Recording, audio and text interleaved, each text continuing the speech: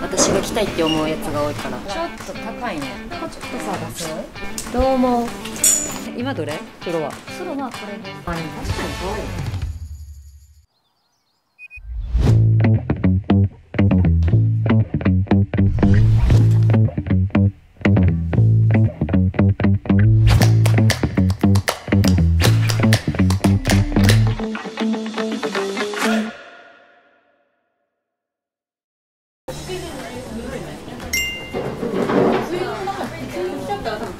ちょっと靴作りすぎちゃった。多いね。色を今日絞る感じですか？うん、色も絞るし。そうだ。すごいね。確かにすごい。パスすごいね。いつもの出すより30肩ぐらい多いっぽいから絞らないといけない。長くなりそうですね。そう、長くなりそう。今季は結構私が着たいって思うやつが多いから楽しみです。今期のコンセプトは B アンダーコンストラクションだB アンダーコンストラクションっていう、テーマになります。意味はですね、進行中とかまだ発展中みたいな感じの意味なんですけど、未完成の中に良さだったり美しさだったり、制作過程で起こるなんか意外とこっちの途中の段階の方がいいよねとかっていう、結構それをもうあえて完成品にしちゃおうっていう今回デザインの仕方をしていて、コラボ先さんと一緒に、そのアーカイブを見せていただいた時にその下書きだったりとかが逆にそれが可愛いよねってなって、そのまま使おうと思ったことが結構きっかけでこのコンセプトに至りました。あとデザイナーが一から制作過程の段階で思うようにいかなかったデザインとかもあったんですけど、それが逆に可愛いよねってなってそのデザインが採用されたりとか、なんかその思い通りにいかないことが逆に良かったっていうことが結構多々あって、それが逆に今期のコンセプトでいこうっていうふうになりました。引き続きモードなアイテムと、最近よく目にすると思うんですけど Y2K っていう2000年代の流行の流れがあるので、それに沿ったアイテムが多いかなと思います。 SDGs に関してなんですけど、サスティナに取り組む企業さんと、商品を作ったり、廃業になってしまって行き場のなくなった生地を使用して商品を作っています。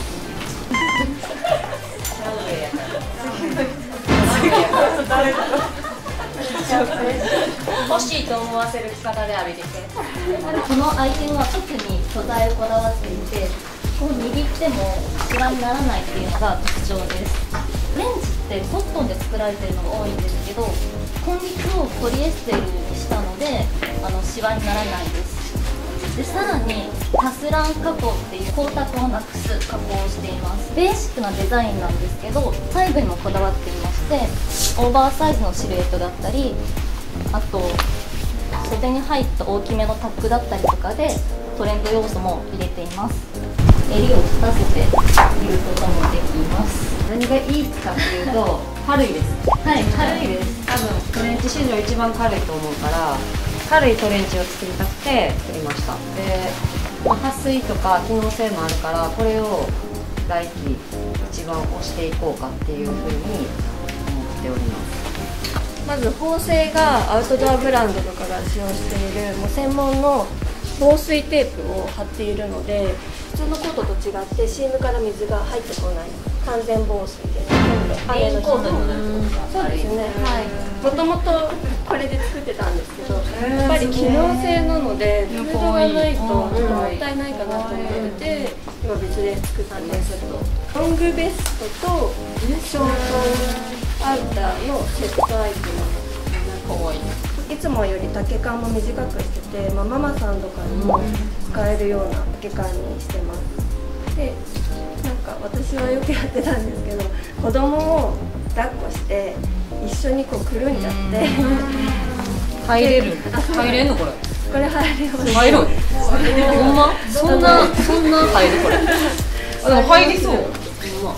ちっちゃいって抱っこしてこう一緒に入れてこうやって運んだりしてたんで、なんかそういうこれってレインコートって言っちゃっていいの？レインコート、テックコートって言ってもらえれば分かりやすいかなっていう。防防水とかレインコートの意味も含まれてるので、レインコートだけだと多分蒸れるのがあるので、これがベースがこういうちょっと編みの素材に、総刺繍してあります。なのでレースとはちょっと違うんですけど、刺繍生地っていう感じで着ていただけると嬉しいです。で、柄は、アール・ヌーボーの大柄を全体的に施してまして、ヴィンテージの柄がついてるのがポイントです。こういうブドウとかブラウンとグリーンの違いです。ブラウン、はい、そうだよね。違いを大きく出したので、今回は、シングルブレストの形にしていることと、あと全面真珠を全面に貼っていて、でバリバリすごいかたどられてる感じじゃなくて、自然と綺麗な形が長年ずっと着ていても保たれるように真珠を貼ってあります。襟を今回立てても着られるようになっていて、ここにボタンとホールがついているので、ちょっとモードな感じで 2way でこういう着方もできるようになってあります。ちょっと高いね。去年と同じ値段では正直日本製ができなくて、日本製やのにできへん。日本製だって去年で35,000円。3万です。税込み3万3,000円。去年？そう考えたらめっちゃ安かったよ。めっちゃではないか。普通にするよね。ジャケットにしてはいい値段。いい値段するよ。46,000円高いよ。4万にはめたい。うちがいつも日本製でお願いしてるハイブランドもちゃんとやってるめっちゃ手のいい工場さんでやってるのはこのセットなんですよね。ここよく見たら全然違うんです、縫製は。どう思う？まあ縫製いいのはした方がいいけど、原価率上げるから38,000円。テンションどうですか？何枚？どう思う？でも羽織った時の高揚感はめっちゃありましたね。あ、すごいいいな、いいの着てるなって感じはします。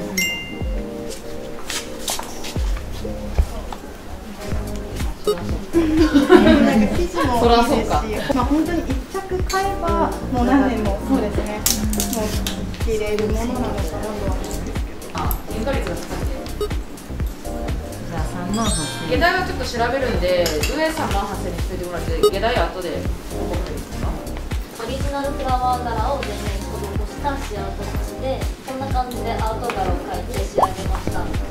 で、結構こだわった点があって、こうあえてベタっとしたタッチで描くようにしています。で、アナログならではのかすれ具合とか粗さは残したまんまにしています。で、並びでシアートップスとワンピースとスカートがあります。それとちょっと長い方が変わるのかな。なんかシアートとかも出したら可愛いかな。わかりました。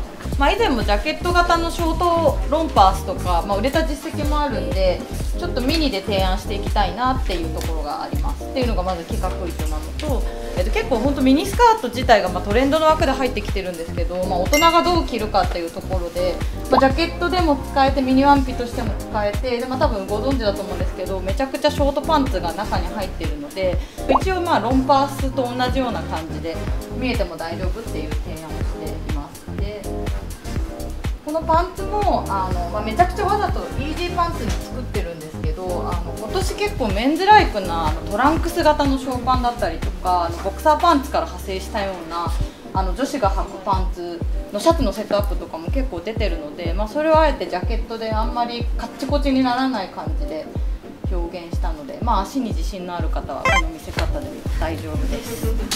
これ165オーバーの人とかはじゃあもう着れそうにない？着れなくはないんですけど、ワンピだと着ないかもですね。ただ、なんでジャケットとしても一応着れる前焼き、恥ずかしい人はショーパンちょろっと見えても大丈夫。身長高い人は多分ワンピ着ないから身長170オーバーの人でワンピで着ようって思う人いる？170オーバーじゃないんですけど、ワンピとして着るなら着たいなって思います。おしゃれだなって。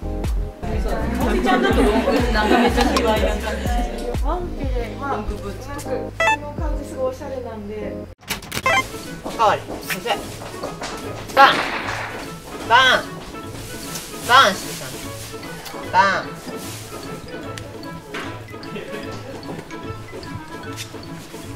はいタッチはいタッチ待てお座り待て偉い。よっ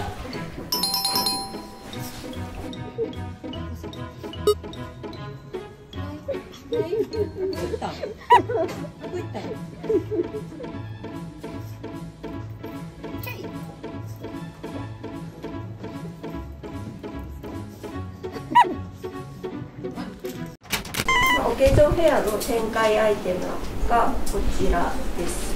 入学式とか入園式の時期って割と4月で、地域によっては結構あったかいので、なんかジャケットの下に半袖とか着てさらっとジャケット着た方がなんかそういうアイテムが欲しいなって私が思って今作りました。ちょっと肩にこういうタックを入れてもうシンプルだけど少しデザイン性があって、丈感長めでお尻が隠れるので、大人っぽくさらっと着れるアイテムです。この留めるところが2つあって、ちょっとキュッとしたい人はこっち側に留めてもらってもいいし、緩く着たい人はシンプルにこちら側で留めてもらってもいいようなデザインになってます。この素材が、エコのポリエステルを使用している素材で、シワになりにくいがポイントです。結構軽いので、なんか OL さんとかで出張多い方とかでもさらっとこう持ち運びしやすいジャケットにしています。ボレロがセットになってるアイテムなんですけど、名前の通りカーブっていうのがちょっとポイントになってて、このボレロの裾のカーブ具合だったりとか、脱いでいただくとノースリーブでここの襟ぐりがちょっとデザイン性入ってるのがポイントになってて、ちょっとさ出す、気になる気になるさ、はい、ちょっと出すか。もうインナー中に入れたりとか、ちょっと暑くなってからも着やすいですよっていう提案ができるような形にしてます。どっちが折れると思う？ベストが欲しいと思う人手挙げて。こっち。でもこっちの方がお客さん買いそうやな。袖なくなるしな。ベストが2色。そうだね。新旧先ほどスタートで紹介した煙柄のドレスになります。で、形はちょうどタイダイと同じ感じで、生地も、メッシュのストレッチが効いているので、着心地もストレスフリーで着ていただいて、アイラインシルエットなので、ストンと落ちたシルエットになっています。で、中にキャミソール、ロングキャミソールつけてるんですけど、これ別々でも着ていただけるので、今の私みたいにこういうロングトップスみたいな感じでも着回ししていただけます。釣り物ってその最大じゃない方がいいんですよ。ここで開けて。同じ。SS だからスピナーのプリントの手法を使用していて、裏面にも色が入ってるので、裏入ってることによってちょっとこう凹凸のあるような見え感にしています。やっぱ改めて見たらちょっとそのトップスむずいかも。おしゃれやねんけど誰が着るんやろうってちょっと難しいから、トップスはそっちでちょっと作り直して、パンツは行きでいいんじゃない？じゃあパンツだけ進行します。これきそう。これ可愛いね。可愛いよねこれ。ちなみになんかトレンドでいうとこういう朱色とか。朱色がいいと思っててあげて。やめて。心に入れてな。もう一個。でも確かに可愛いね。こうやって合わせたら。なんでこんな。でもこのパープルの色味ちょっと新鮮ですよね。そうやね。パープル推しで右の向きいてこっちに。シャツと、ショートパンツがセットのアイテムです。で素材は、シワになりにくい素材を使っていて、今レイさんが着ていただいてる感じで、ここに長めのスリットを入れてるんで、抜いて着ていただくとより抜け感があって、可愛いかなと思ってて、ショートパンツなんですけど、ボクサーパンツみたいな感じで今ちょっとトレンドになってて、メンズライクな感じで落とし込んでます。タグが一番のポイントなんですけど、ショートパンツについてて、後ろ、トップスにもオリジナルのタグがついてます。サイドが引きっぱなしになってて、ちょっとボックスっぽいパターンになってるんですけど、シルエットはちょっとゆるっとした感じでルーズな感じで、今キチューでタンクトップを作っていて、こういう合わせが可愛いなでモードな感じ。ちなみにこれタンクさ、あれやね、ファーストサンプルのやつ。ファーストなんで、ここのはみ抜きが気になるから、もうちょっとミラーぐらいだはずだ。リブにしようって言ってたけど、リブにしようってなってます。今レイさんが着ていただいてる着方で着ていただくと、俺が見えするような、ここがつながりがあって、オリンワン見えする見えしますになります。コルセットを今ベースで着ていただいてるんですけど、これをひっくり返して、そうです。で、シャツ出せます。あ、そうだね。やってくれてる。どうしたの？どうしたの？ならいいよ。お家帰ってひっくり返すと、コルセットベルト風にもなるデフォメーションのアイテムになります。で、一応素材が日本の生地を使ってて、日本の生地でしか出せないちょっとこういう膨らみのあるダブルクロスの素材が、結構高見えしてくれて、縫製も結構綺麗に見えるアイテムになっております。そのまま今上に合わせてもらってるブラウスなんですけど、コーティングしてて張り感を出してるブラウスになります。前後 2way で着用していただける、こっちの見え方とボタンの見え方で2way で着ていただけます。このアイラインスカートになります。4色今作っているんですけど、このブラックがちょっと柄が目立ちすぎるって話になって、同色系にした方がいいんじゃないかっていう話をしていたんですけど、どうですか？どっちがいい？ちなみに並びでワンピースもあります。こっちの方がいいか。分かりづらい。こっちも大人っぽいけどな。さりげない黒で。ちょっと出るぐらい。色は多分こっちの方がさりげなくて可愛い。今これ使ってて、まあここら辺？ここら辺今どれ？黒は。黒はこれです。黒はこのなんかネイビー系ここら辺とかこれとか。これにする？これにする？うん。わかります。これも数量限定アイテムです。で、今代用のまたこれとは別の素材で染めています。これをサンプルで染めていくとどんどん売れる枚数が減ってきちゃうので、この子は20年前に作られたヴィンテージレースでデッドストックですね。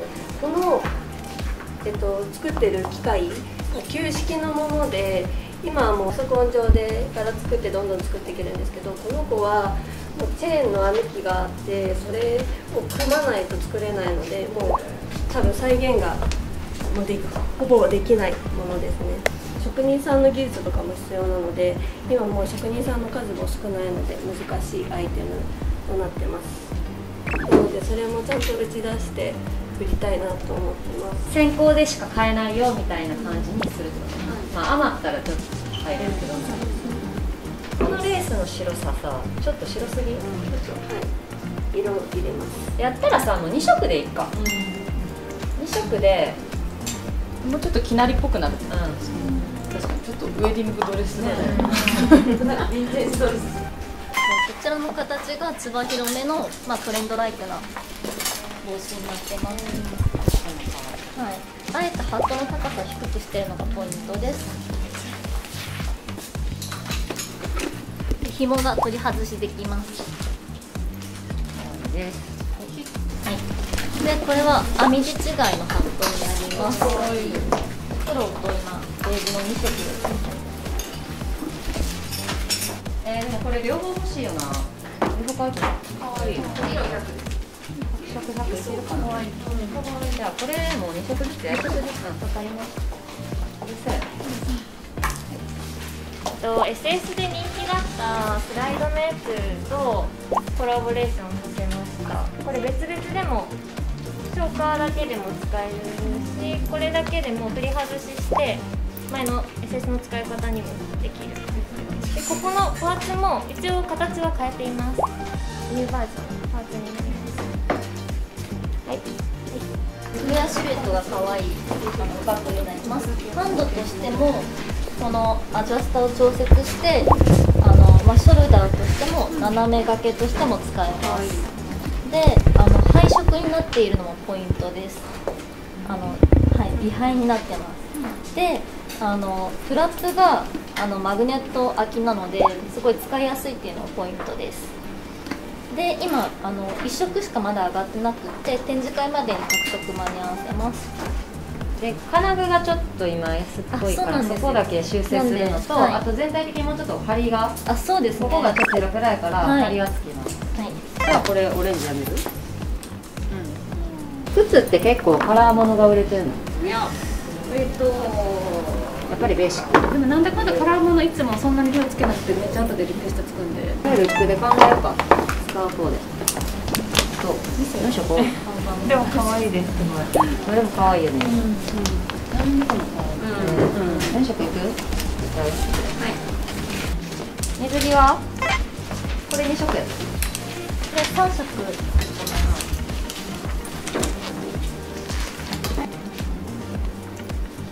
今回の水着の見せ方って前回みたいにあれですか、先行とかである程度もう売り切りみたいな感じです。でいいんじゃない？金井で。水着です。水着可愛いです。サスペンダー付きのスカートとあとそのトップと中にこれめっちゃ可愛いです。嬉しそうなやつ。で下は普通の見せると恥ずかしい。はい。見せてじゃああれ。ここのないバージョン、このシンプルな感じのやつを中に入ってる3点。はい。で後ろのデザインを変えて、ギリギリ見えないので肌見せができるようになってます。可愛いこれ。終わり。はい。